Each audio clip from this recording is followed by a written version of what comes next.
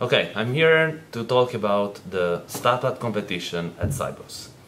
I am Matteo from the innovation team, and the reason why we wanted to launch a startup competition vertical on financial services is actually multiple. On one side is to build up a network of startups around financial services in order to feed new ideas into Innotribe.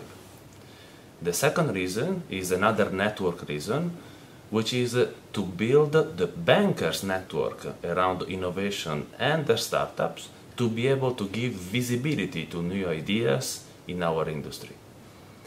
And the third reason is a kind of a selfish reason, because you know that Innotribe has an incubator, and we believe that startup will be one of the feeds to actually bring new projects to the incubator as well. So we launched InnotribeStartup.com that received close to 200 applications, among which 89 were eligible for the competition.